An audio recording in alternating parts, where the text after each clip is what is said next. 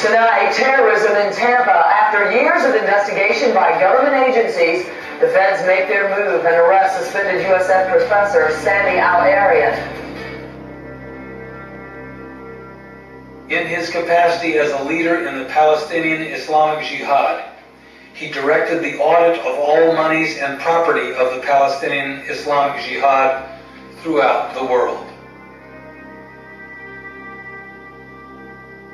I was the only person who was not convicted. And I was put in solitary confinement 23 hours a day, and sometimes for weeks, 24 hours a day. I wasn't allowed even to see my attorney when she comes in.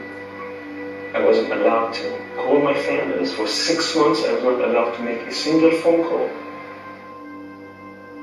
Sami Al-arian arrived in court this morning before 9 a.m. under heavy security for a trial that's gained national and international attention.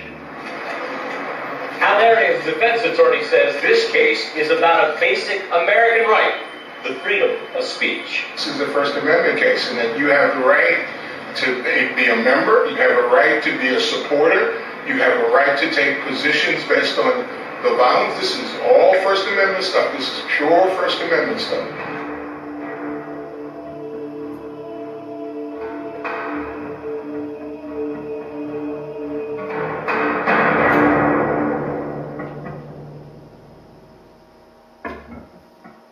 For 5 months, the prosecutors laid out in detail a case painting Al-arian as the North American leader of the Palestinian Islamic Jihad. But as News Channel 8 Steve Andrews tells us, once the government rested its case, so did Al-arian's defense without calling one witness.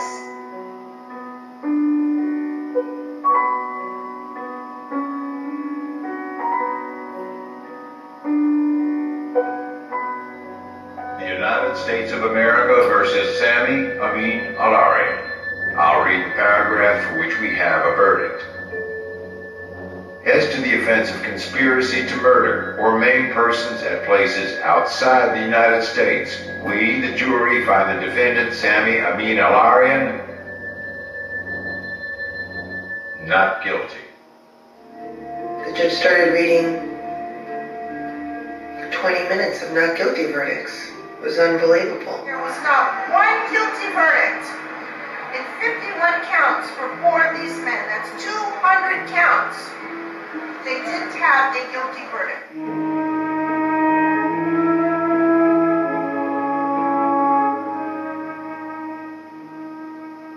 Mr. Al-arian was not directly linked to any of the violent acts that we showed during the trial. Prosecutors admitted their case lacks hard evidence linking any of the defendants to those violent acts, but they say that in a conspiracy, such evidence is not required. Why did you vote not guilty on just about every count? I didn't see the evidence. There was no evidence against these guys. Not enough. You know, a lot of it, I felt it was hearsay. What would it have taken for a guilty verdict? Evidence. No tomorrow, no tomorrow. And I find it kind of funny, I find it kind of sad. The dreams in which I'm dying are the best I've ever had.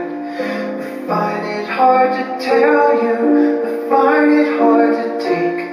When people run in circles, it's a very, very mad world.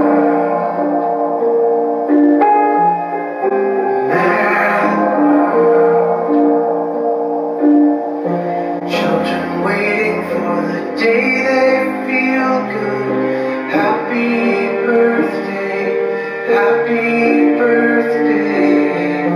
And I feel the way that every child should sit and listen, sit and listen. Went to school and I was very nervous. No one knew me, no one knew me. Hello teacher, tell me what's my